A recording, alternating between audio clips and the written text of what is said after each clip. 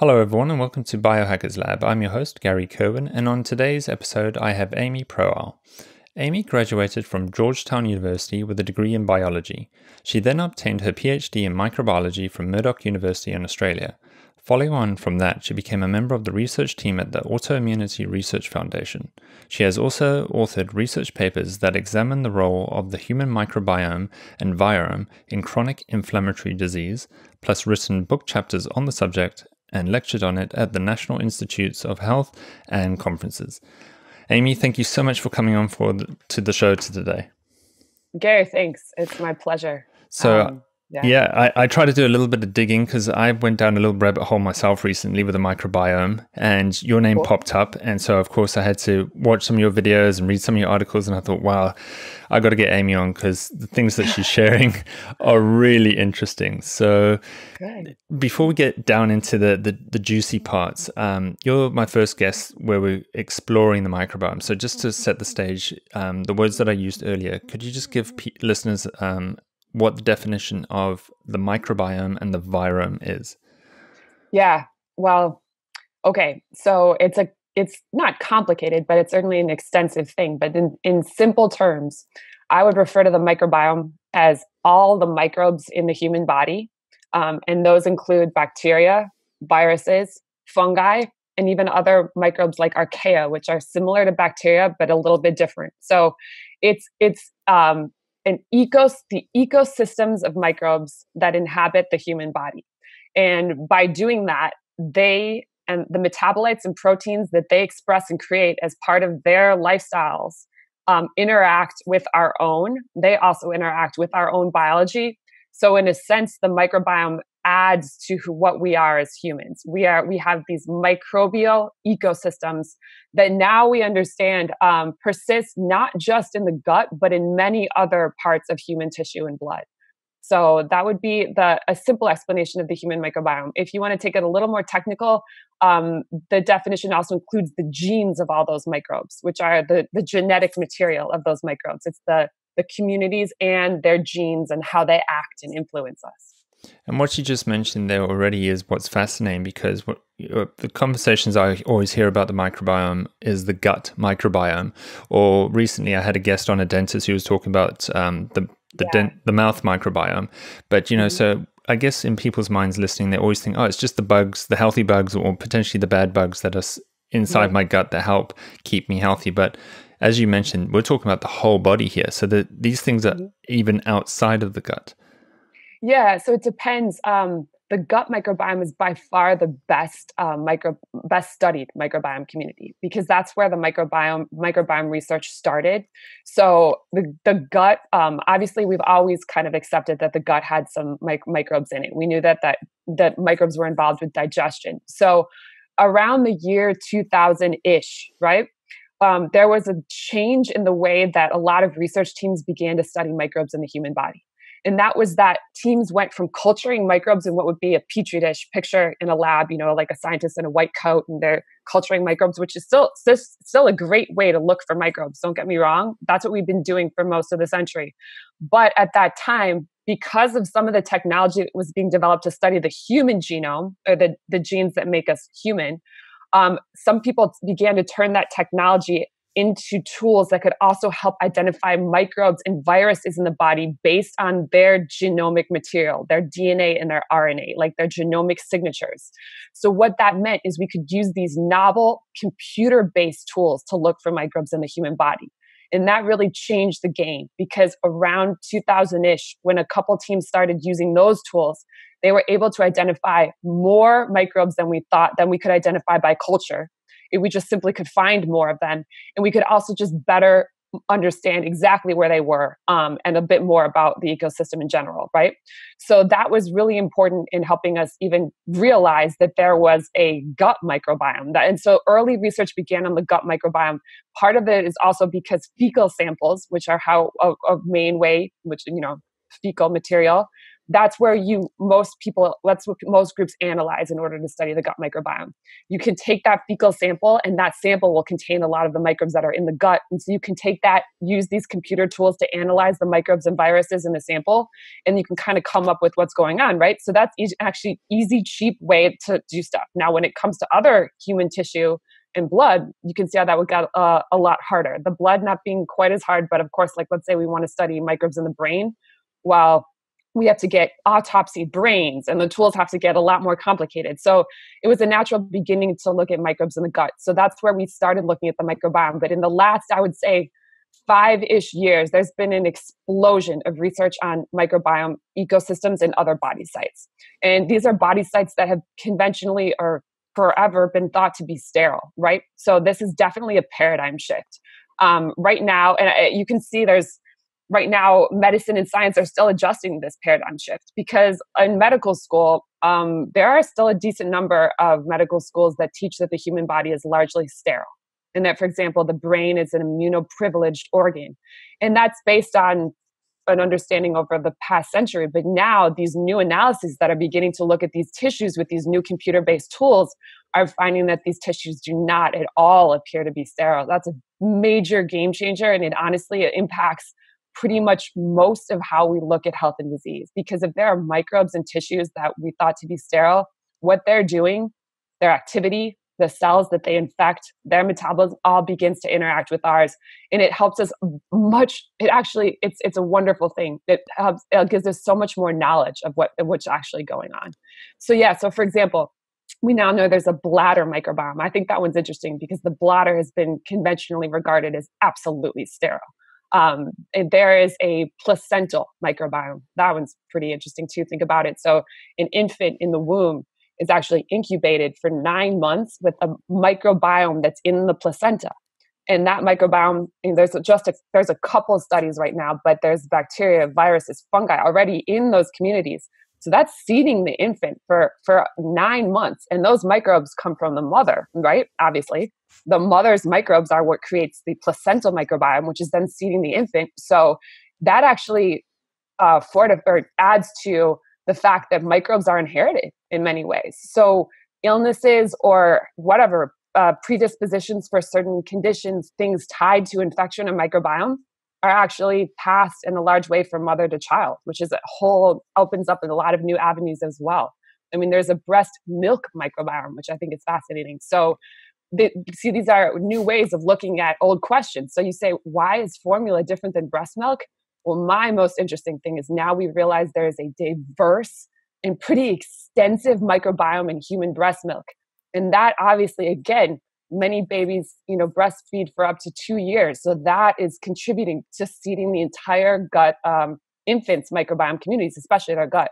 So if a baby's formula fed, well, what does that mean? We don't know yet, but there's certainly going to be implications.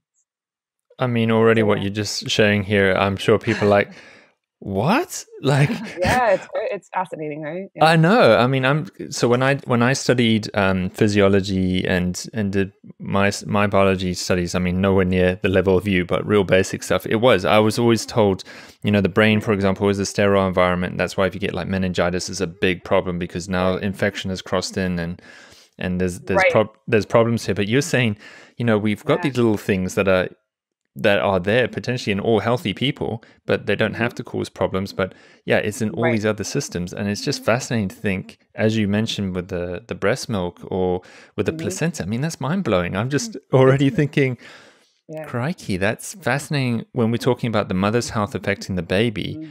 So the mother's microbial influence over the child already and how that's influencing their growth patterns and who knows whatever else. Because, for example, there was a study which showed that the breast milk microbiome composition, bacterial composition of obese weight mothers was less diverse and different than that of healthy weight mothers. So, for example, the mother's health, if you want, the mother's whatever, can affect the composition of the microbiome that is passed to the infant. So that's an example, but it's something that I think we definitely need to keep in mind, these patterns. And when you're talking about the brain, I have to say that the brain microbiome is one of the most interesting. Now, this is really preliminary. For a long time, we've known if you look at the literature over the past century, even a lot of teams have identified microbes in the brain here and there. But again, it's a little bit more like you were taught that these microbes are there under very specific conditions of infection, or they have to be there because they're driving a disease. The idea that microbes might also simply persist in communities in the brain, but not always be driving symptoms is pretty much still not very well accepted. However, right now, I'm not actually, I live in Los Angeles, but I'm in Boston by Harvard. And that's one of the reasons is because I had a fascinating meeting with a team at Harvard led by Rudy Tanzi and Robert Moore, and they're doing what's called the Brain Microbiome Project. And it is so fascinating. They study Alzheimer's disease, right? And so they haven't yet published the data, which is unfortunate, because when their data is published, I think it's going to be really interesting. But they have allowed me to say that there really is evidence that there is a brain microbiome, early evidence of a brain microbiome. So we're talking bacterial communities that would be in almost every person, right? And in disease, the key, like the gut, in disease, we might find, and this is what they're finding very preliminarily, I have to say, in Alzheimer's, they still have to publish a lot of the results, but still, they find it's not just maybe single microbes that could be changing in Alzheimer's. If there's a contribution from pathogens, it might actually be the community shift, like an ecosystem shift. And so they have been studying. One of the reasons, and I think this is really cool, is that the reason they started doing the Brain Microbiome Project is because, as we're all familiar with, there's a lot of neuroinflammation in Alzheimer's, inflammation in the brain. Now, normally, if you find inflammation in a condition, it's a clue that infection could be part of it, or microbes could be involved, because inflammation is the immune system's response to an infectious agent. Of course, if we don't know there are infectious agents, we'll just think that inflammation is, occurring due to self-attack or something like that, right? But it changes the game. If there's some infectious agents in the area, the inflammation might be generated in response to them. So they and a couple other research teams studying Alzheimer's are now looking at basically a paradigm shift in Alzheimer's, where they began to look for microbes in the brain. One team identified a range of viruses in the Alzheimer's brain. And they looked at HHV6, for example, just a well-known virus. But when HHV6 can persist in brain tissue in these patients with Alzheimer's, they did a number of analyses that showed it was capable of altering human gene expression in ways that drove the neuroinflammation and drove neuron loss. So you can see that it changes the game in the sense that it's not just even about what microbes you have, it's about where they are and what they're doing, where in the locations where they are. So I think we're looking at a new paradigm in which we'll find that no part of the body is sterile at all, and we're going to have to account for that. Yeah. And again, this is why I've got you on, because what you're just sharing again just blew my mind when I was reading it. And now you're just blowing it even more just with what you're saying. And you can find, there's a couple other really cool research teams that have found bacterial communities in the brain of Alzheimer's patients. These are published studies, fungal communities in the brain of Alzheimer's patients. So it's really, because the last 403 drug trials on Alzheimer's disease have failed. And I think that this is a new avenue that, for the fact that maybe we could take into account the fact that there might be pathogens and microbes affecting the condition. Because I'll add in one more thing that's fascinating. This is, again, Harvard research. So what the same team, Robert Marr and Rudy Tanzi, found is that we all know in Alzheimer's, the brain creates plaque, right? That's thought to be the driver of the disease, these amyloid beta plaques. Well, what they found over the last couple of years is those are actually antimicrobial peptides. The plaque is not plaque. They're natural antibiotics created by the immune system to target microbes. So what we're looking at when the plaque forms is an antimicrobial response to what it seems to be microbes in the brain. So this is a total paradigm shift for Alzheimer's.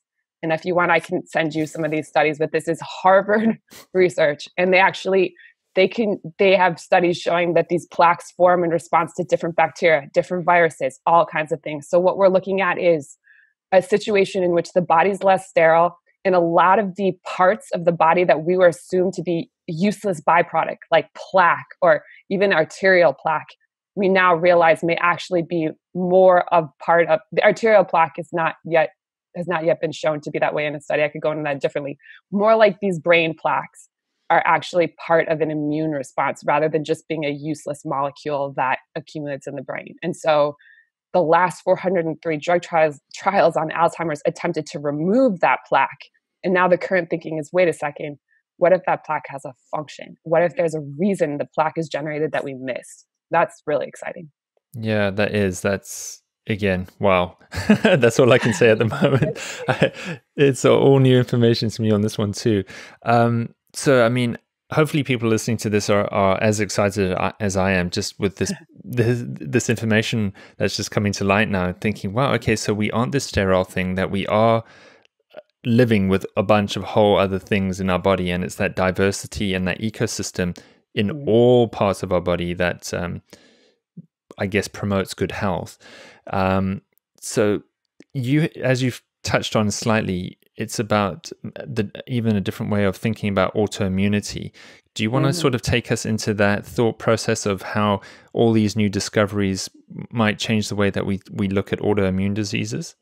Right, definitely, because I think it's a major consideration that we need to look at right now. The theory of autoimmunity, which most of us are familiar with, which is in simple terms, the idea that in patients with conditions like rheumatoid arthritis or lupus or multiple sclerosis, something goes wrong, the immune system fails and begins to attack itself. There are a number of theories that have been created for why this would happen, but none of them have, really been proven to be true. It's actually doesn't necessarily even make sense in it from an evolutionary perspective that people continue to reproduce who have these faulty immune systems that just one day decide to attack themselves.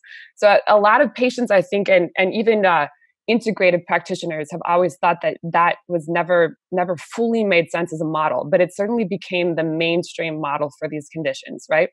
And so what that led to was the development of a range of immunosuppressive drugs, and they're the top-selling drugs in the world: Humira, prednisone, steroids. Because if that's the case, and you think that in these conditions the immune system is attacking itself, then the treatment would be to shut down the immune system and stop it from firing.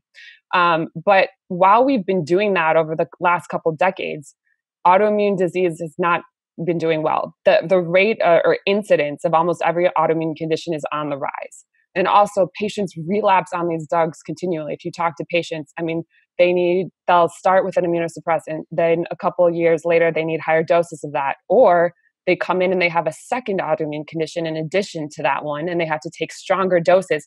These are not treatments that really appear to be getting at the root cause of the illness. And what could definitely be part of that is if the body is not sterile and there are microbe ecosystems in different parts of the body. What's important to understand about the microbiome is that there's a whole range of different microbes in these ecosystems. It's like a forest. There are animals that can act in many different ways. So think of a forest under a condition of health, let's say, or when the environment's fine in a forest, that this animal is eating that animal, and that animal eats this animal, and that means that these trees grow because there's these complex relationships between the animals. And when that ecosystem is in a state of balance, things go okay. Now, it's the same general concept with human microbiome ecosystems. These ecosystems seem to persist with us, and if the immune response is all right or things, they're okay. But there are potential pathogens in all of these microbiome communities, microbes that can act as pathogens if the immune system kind of gets knocked down or just depending on conditions, right? So what actually happens is now as we begin to realize there's more of a microbiome in the body, research communities are tying imbalances of these microbial ecosystems to these autoimmune diseases.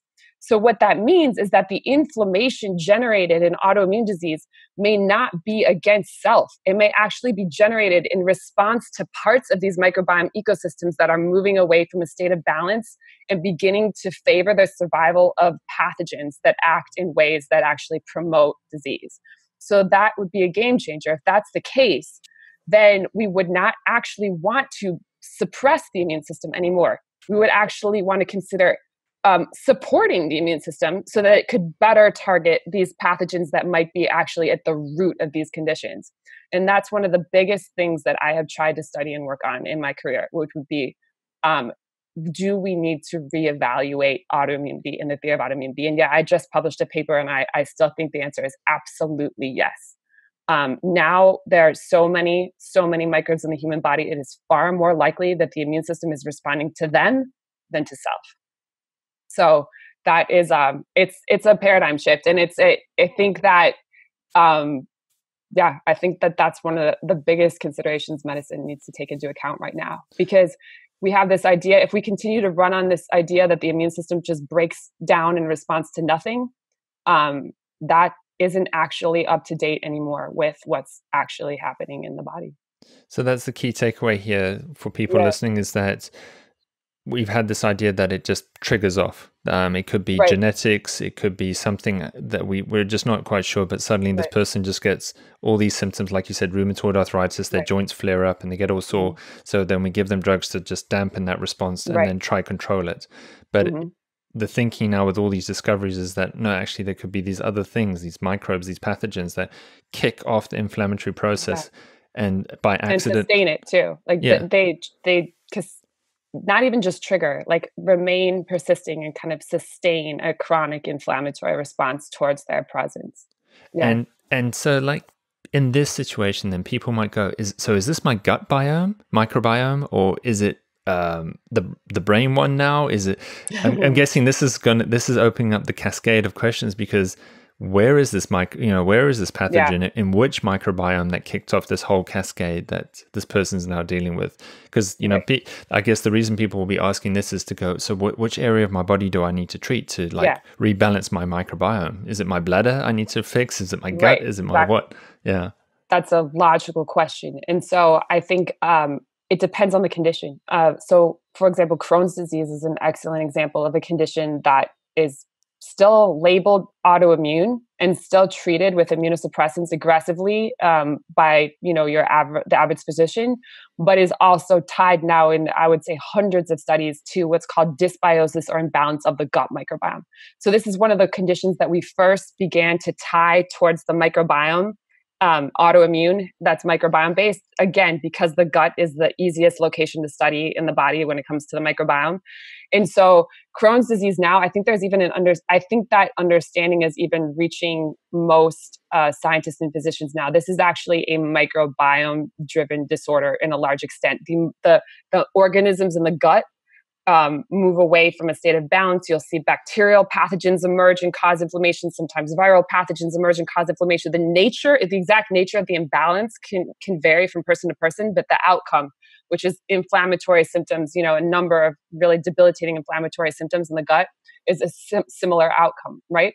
So there's a big move in Crohn's then to say, wait, hold, maybe let me not, the immunosuppressants, and I'm going to say this, sometimes people have to take them because we've created an atmosphere now where people need to function, and immunosuppressants do knock down symptoms and allow you to function. So if you have to go to work the next day, you might have to take an immunosuppressant to knock down your symptoms, right? And I'm not trying to criticize people who do that. Or the goal though is like long term, if we try to develop therapies that better target the actual root of this, what would we do? And increasing number of people in Crohn's are saying, no, let's try to use probiotics.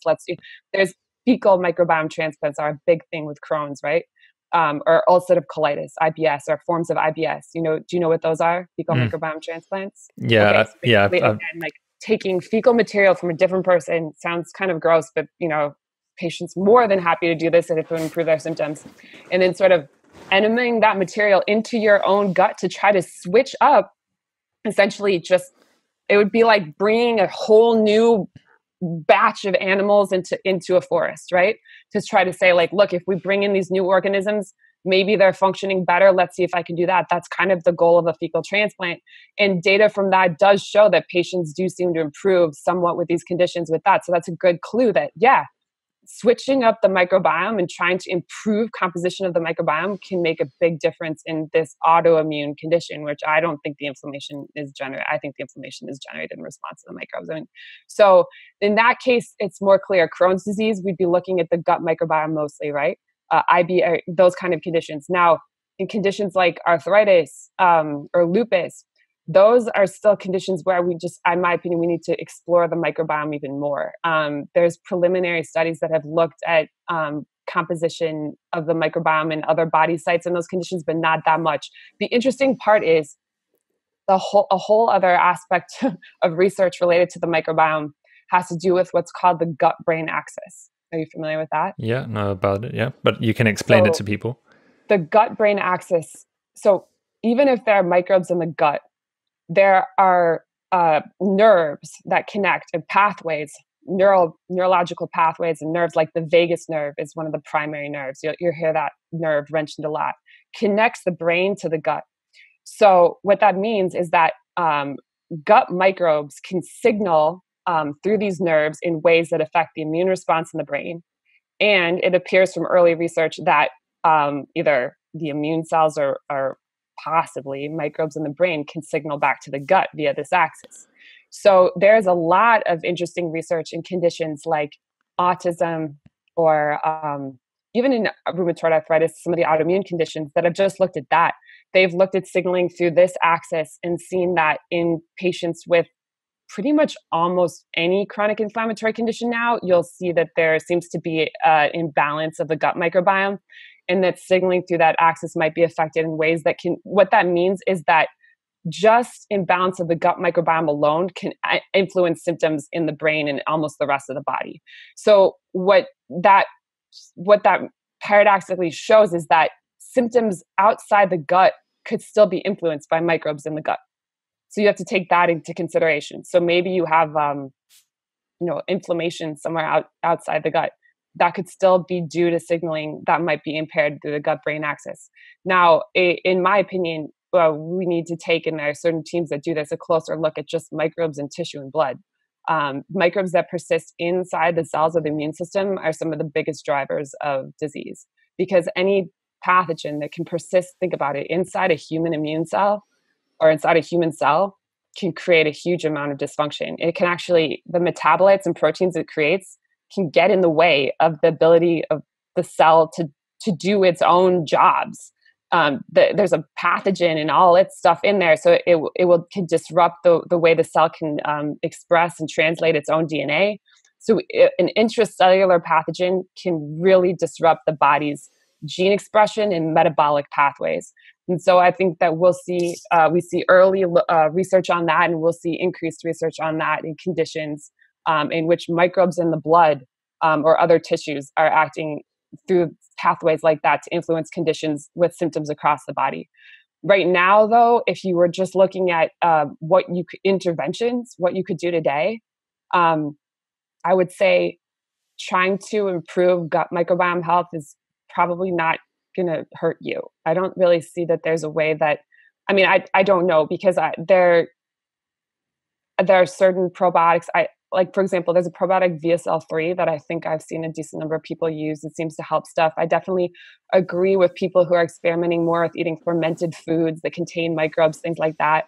Definitely a lower carb, lower sugar diet seems to make sense to me sometimes, in the sense that glucose and sugar can often feed bacteria that are not desirable in the microbiome. I don't have a firm opinion on any of that. But I think that those are all trends that are worth looking at, exploring. And there are a lot of people tinkering with that right now. And I think that I say, go for it. I say and there are a lot of biotech companies looking into that too right now, which is really cool. How can we tinker with the gut microbiome in ways that might improve the stability of the gut microbiome? Because you can see that could have flow-on effects. If you improve the gut microbiome composition, you might even improve signaling through the gut-brain axis. That might that might flow on to a better immune response, which would then make it harder for pathogens in blood to, so there's certainly flow-on effects from improving gut microbiome dysbiosis that could probably be beneficial to the whole body. That being said, I would love to see more interventions. I would love to see the scientific community develop more antiviral medications, I would like to see a more focus on, there are a range, for example, of supplements that break up what are called biofilms, which is a different topic. There are bacterial communities, complex communities of bacteria that form together in order to better protect themselves from the immune system. And so that's actually been recognized in a lot of conditions, especially some of the GI conditions. The biofilm can form in any microbiome community pretty much.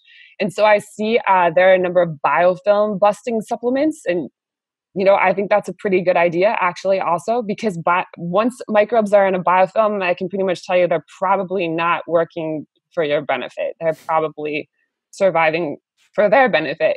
So that kind of thing. But My overall, what I would like to see, and I think it's another paradigm shift, and that's why it's difficult, is that it goes back to what I was talking about with autoimmunity. It goes back to what I've been talking about, is I would like to see medicine explore supporting the immune system rather than knocking it down all the time.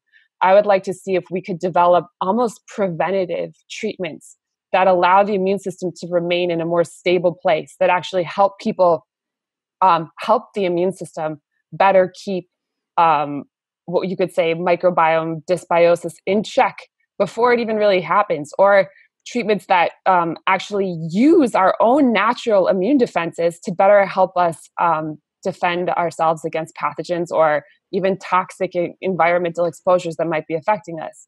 And so, for example, today, I'll just give an example. The Nobel Prize was awarded today to two researchers who's developed what's called cancer immunotherapy. Are you familiar with that? Not cancer immunotherapy, no. So I think I was excited about that prize today. And what it is in cancer for a long time, we've been using chemotherapy, obviously, and treatments that, in a way, it's similar to autoimmunity. Treatments that, in simple terms, they try to kill the body and the cancer and see who wins out. That's my basic description of chemo. And all right, but immunotherapy is a new way of looking at cancer treatment. Researchers decided to try to activate a patient's own T cells. And T cells are a really important component of the immune response against pathogens and infections, to be honest. And what happens is they activate a patient's T cells. It takes a lot of, they do it specifically for each patient. This is very new, but the outcomes have been impressive. And then the patient will actually deal with what's called cytokine storm syndrome. It's almost like a Herxheimer response. Do you know what I mean by Herxheimer? That horrible detox feeling. Yes, they actually go through that, which is interesting. And it's called cytokine release syndrome. They feel worse for a while, and sometimes really much worse. But if these patients endure that reaction for a while, they end up reaching a state of remission that is just vastly more impressive than chemotherapy. And these are early studies again, but I've seen studies with 40% of patients going into remission, 50%, as opposed to chemo studies that can sometimes say like 1% of patients went into remission. We're talking about remission too, not even just we need more long-term data. But so what that means is, if we might have to take that step to activate the immune system against what could be dysregulation in the body, but if we are willing to let the immune system and, whatever it is, tumor stuff, fight it out, we might actually reach an outcome in which the patient's long-term health improves. I'm really interested in that trend. And what's interesting is, at the same time that this immunotherapy is being trialed and used more, research on the tumor microbiome is also exploding. So there are a number, pretty much every tumor that has actually been tested has its own microbiome in it. It's now, if you look in breast cancer, there's the breast cancer tumor microbiome. You can look up those studies. Colon cancer tumor microbiome. Just read a study in pancreatic cancer. You can actually see the microbe communities. There's a couple studies, you can see them change over time in ways that promote the tumor formation and suppress genes that would otherwise make it more difficult to the tumor to not form. So infection and pathogens are directly involved in the pathogenesis of cancer. So when we activate these T cells, we're probably actually targeting a number of pathogens in the tumor that results in the kind of a Herxheimer type reaction, but the patient seems to do better in the long term. That's what I think we should explore. That goes back to what I did, my earliest research was actually trialing a treatment that became known as the Marshall Protocol in patients with autoimmune disease.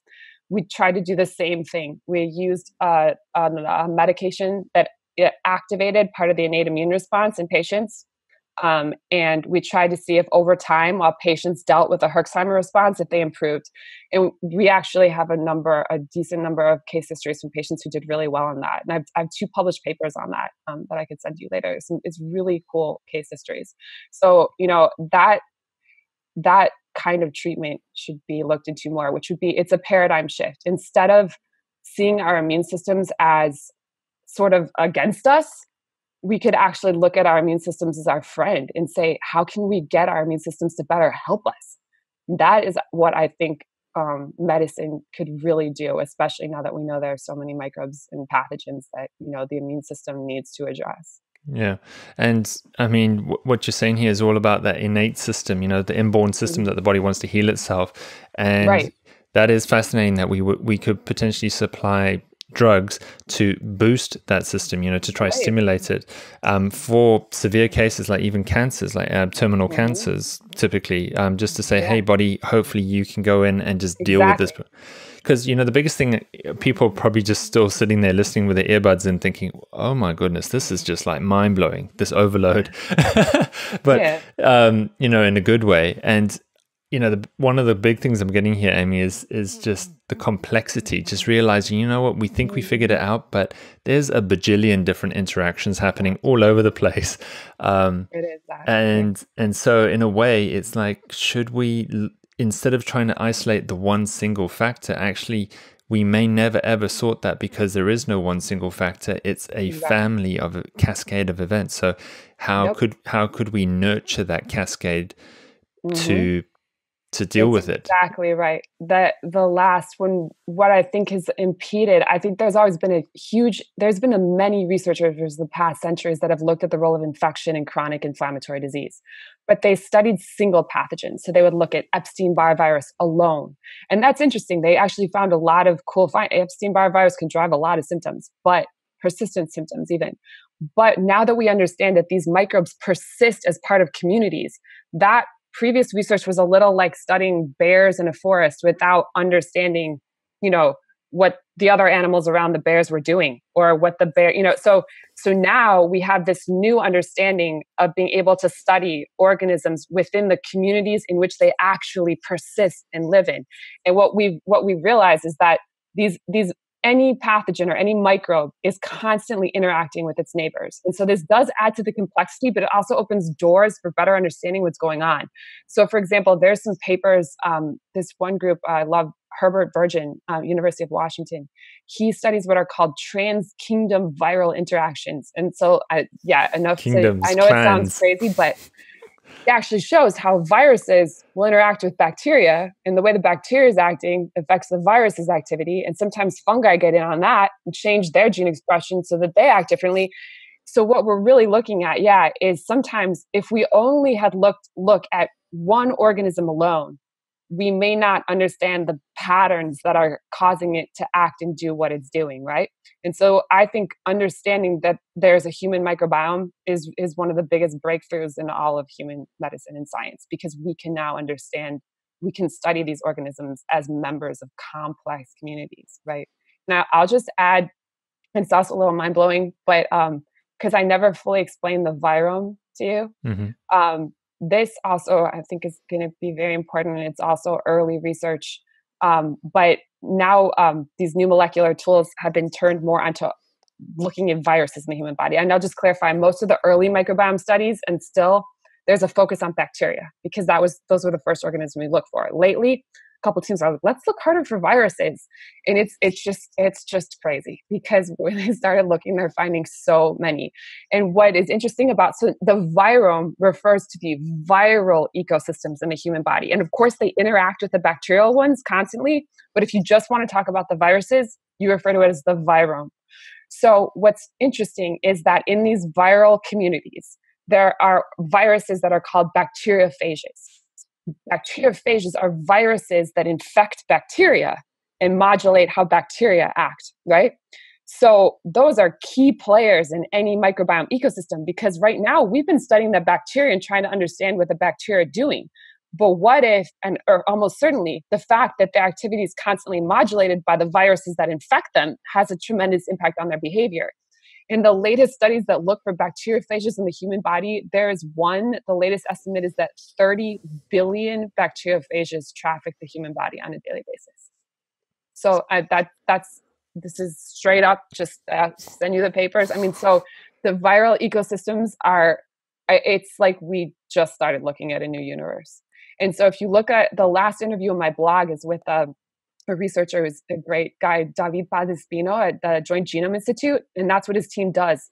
They simply develop technology that now looks for novel and unknown viruses in ecosystems all over Earth. They're running what's called the uncovering the Earth's virome project. So they look in oceans. Maybe you wouldn't even think there's viruses on every single part of the planet. But when it comes to the human body, the current estimate is that we've probably only sequenced or discovered maybe 1% to 2% of all the viruses that live in the human body. So when you think about that, I mean, the potential for infectious agents to contribute to mysterious conditions or diseases of unknown cause, or a lot of these rare, and David actually says that in the interview, a lot of rare diseases now, mysterious diseases, inflammatory diseases. At that same time, there's an explosion of research showing that there are vastly more microbes in the human body than we ever thought. 1% to 2% of viruses in the body that we've just begun to, we have 99% have yet to be studied. So that really means that these microbial ecosystems in our body could be having a tremendous effect on a huge number of conditions. And so just to sort of tie back in what you were talking about earlier with the gut microbiome and Crohn's and inflammation, I had a previous guest on the show, and we were talking about intestinal permeability and how that can also be a key driver for autoimmunity conditions. So I'm just wondering here, do you think then that it would be the gut microbiome that would cause a dysfunction in the gut permeability to make it so that it could stimulate this process of autoimmunity? I'm wondering here. I think that's certainly part of it. I think that gut microbes probably, first I'll just say this. I would say the human body is more connected than we have assumed. That's another thing. I don't necessarily think that more current research suggests that microbes can probably move more easily in and out of the gut than we thought. Probably more easily in and out of the brain than we thought. For example, there's a whole new central nervous lymphatic system that's just been discovered that connects the brain to the body that we didn't know existed before. So more pathways in which microbes and immune cells can actually traffic the body without being so compartmentalized. So what that means to me is microbes in the gut, whether the gut lining is weakened or leaky or not, can probably get into the blood in a decent amount of cases. And for example, there's one study done by Gary Sudzak's group at Scripps that looked at metabolites in human blood, and 90% of the metabolites were actually derived from the gut microbiome. So these are metabolites, but they were, number one, microbial metabolites, and they seem to be derived from bacteria in the gut. So there seems to be a definite connection between the microbes in your gut and the metabolites that they express and create and proteins and what ends up in the blood. That being said, though, I wouldn't ignore the contribution. I'm interested in not just focusing on that. I do think we also need to think about the fact that in modern society, we are exposed to many more pathogens than most people have in previous years or previous times. So think about an international airport, for example. When you go to an international airport, you get on a flight and there can be people who have, harbor any kinds of pathogens, right, from every country in the world. And that's opposed to not that long ago when people mostly lived in the same town and were exposed to the same microbes most of the time. The same thing happens with our food. There are microbes in all the food that we eat, whether it's fruits, vegetables, meat, right?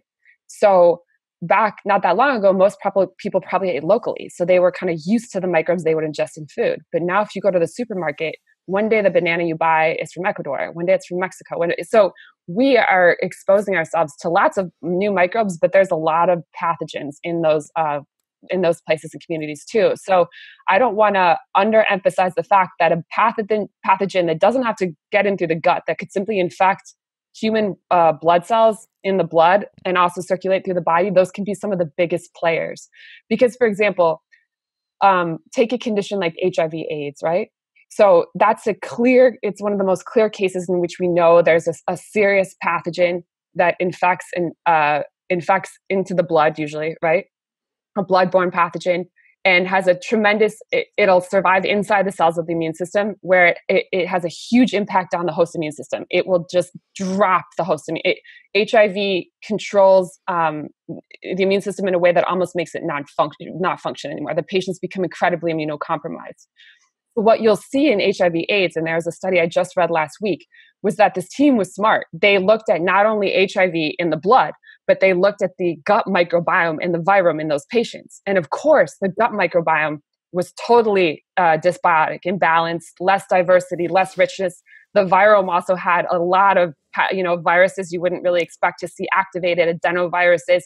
And that is probably because the immune system is so down in these patients that any pathogen in these other microbe communities is like, wow, what a great, what a field day for me. There's no immune system anymore. I'm going to act up too.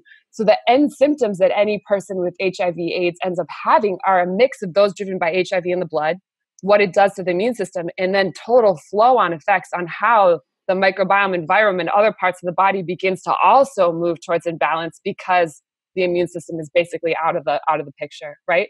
So that might be happening in other conditions too. We don't want to ignore the possibility that when we see gut microbiome problems, that there could also be pathogens in tissue and blood that may be affecting the immune system of the body in ways that promote that or feed into that imbalance. And again, the end disease is going to be a mix of all of that. Let's say there's even pathogens in the blood. Well, even if that causes the gut microbiome to more easily move away from a state of imbalance, that feeds back in, right? So all of it's going to feed into each other. And at a certain point, you say, where do we intervene? And at this point, you pretty much have to say, yeah, the gut microbiome. So I still get that because the gut is where we can ingest things, change our diet, add things in. The rest of the body is a bit harder at this point in time, except for, like I said, in my opinion, therapies that could just help stimulate the immune system itself. Yeah, so I probably would agree with your person who would, that last, researcher or whoever who would say that focusing on the gut and, ability of microbes to move in and out of blood, that is a big topic. Yeah. Yeah. And typically in healthcare, the gut is trying to become more like a primary way of trying to treat someone for a cascade of a variety of conditions. It's like it's your diet, it's what you're eating, you're ingesting, the supplements you take. So it's kind of like you have this problem somewhere in your body, but let's eat something and it will go there and fix that. So that's the way you would pretty much want to start, is that you could try to tweak. There are patients that I know that have these conditions and they've done treatments like the one that I have published 2 papers on that tried to activate the immune system or something like that. In addition, though, they always include a diet component, an attempted probiotic component, a fermented foods component, because like we're saying, a huge trillions of microbes persist in the gut. And no matter what, if the body starts moving towards a state of imbalance, those microbes will go along with that. So coming back and trying to improve that community, it might, like we say, have flow. We need to come in. I mean, like you would say, we need to hack in somewhere, right? And so at this point in time, hacking into the gut is probably what we can actionably do right now in 2018 in a way that could result in an outcome, right? I hope that changes. I hope there's even more ways to address pathogens and dysbiosis in other parts of the body. But right now, the gut is pretty much central. Yeah, it's the easiest point of access with, I guess, the least amount of risky side effects. No small thing. I mean, diet, you feed your microbes in addition to you. So diet is, to me, I mean, that's what you keep in mind, is whatever you eat is going to get metabolized by your microbes in addition to your body. So if you think about it, that's a consideration with diet. And I think this brings me to a question too, where, you gotta love the human race. We have a multitude of diets too, and people can have a multitude of reactions. So you'll have someone who's on one particular diet who does amazing, another person doesn't. So they switch to this diet, and this person does well here, and this one doesn't. And everyone's always trying to find the answer. So how come these people seem to do so well, but I didn't do so well, and these people do so well, and I didn't do so well? So it becomes ever-ending. Oh no, it doesn't seem to be a one-all fit. But in this case here, I guess we could use the concepts that you're introducing today about the microbiome and this diversity. That could explain that in your particular situation, your microbiome actually seemed to become more diverse and better balanced when you ate this certain way. Maybe I'm wondering if that's maybe a part of the discussion there. Yeah. I think about that all the time, and that's why I'm hesitant to recommend any kind of diet, because I know patients who've improved on a ketogenic diet, and I know patients who've improved on a vegan diet. So I don't know what I recommend specifically, But what I've noticed as a general trend with these diets that interest me is that almost when this is what I notice when most people decide to take action and change their diet in a way that they can impact things can impact their health, they do a number of things. They begin to look better at the quality of the ingredients that they get. So I see these general trends. Whether they're eating meat in any kind of diet, they tend to now they look for meat without antibiotics, without hormones added. They're looking at what kind of eggs they're buying. We're trying to get cage-free eggs or eggs that haven't been completely hormoned into who knows what.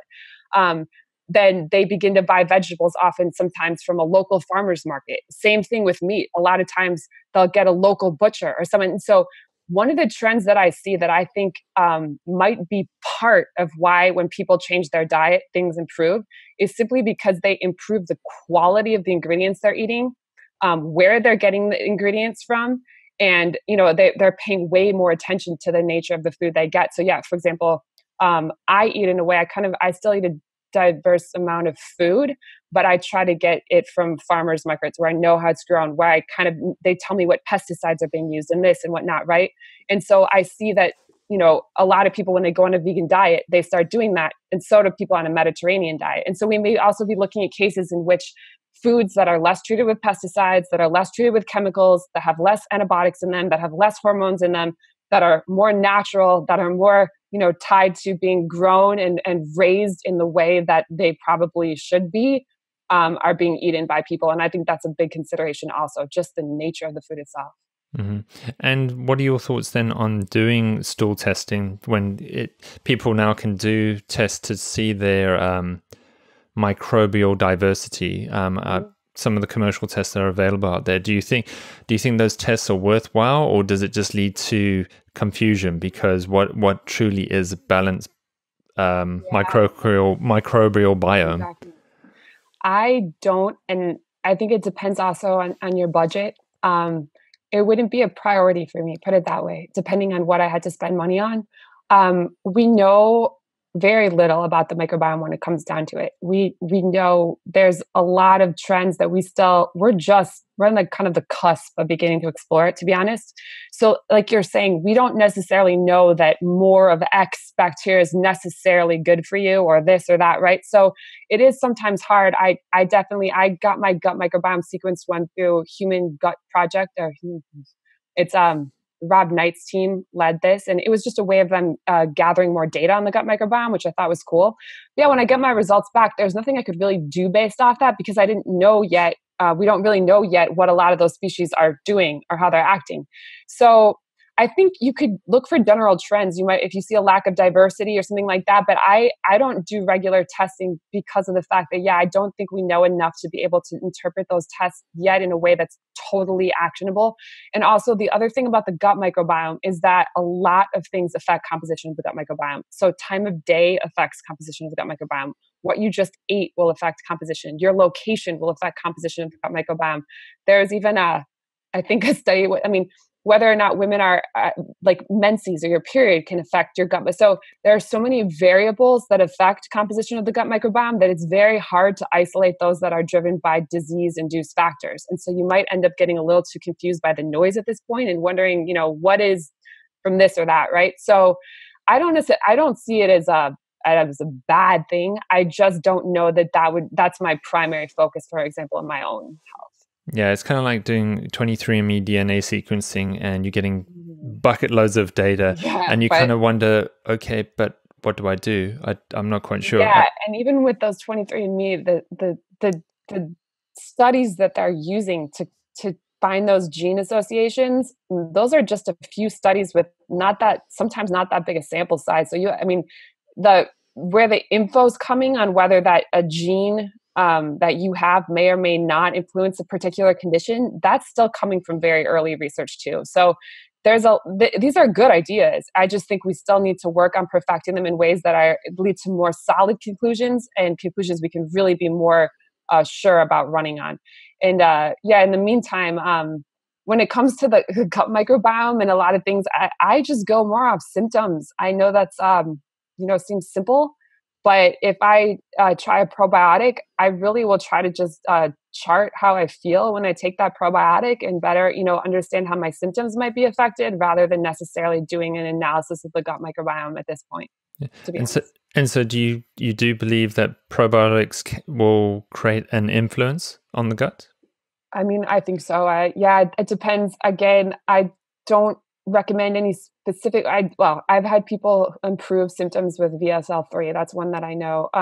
But their probiotics is difficult. You have to research what you take. I know that much. There are certain brands where the probiotic might not be alive. The probiotic species might not. So I I don't, and I'm not totally up to date on exactly what brands. There's some people who are better up to date on that. Like these seem to stay alive better. These they have to survive. For example, the Mm. acid in the stomach. So you don't want to spend a lot of money on probiotics only to find, or I don't know how you find out, only the fact that they get there and they're dead, right? I mean that could be happening. So if you do probiotics, you want to think you have to do your background research to make sure that what you're taking seems to be a really well made live probiotic that other people have also found to be helpful. So I think it's a definitely interesting area of exploration, but you do have to be careful with what brands you're doing and using and stuff like that. Yeah.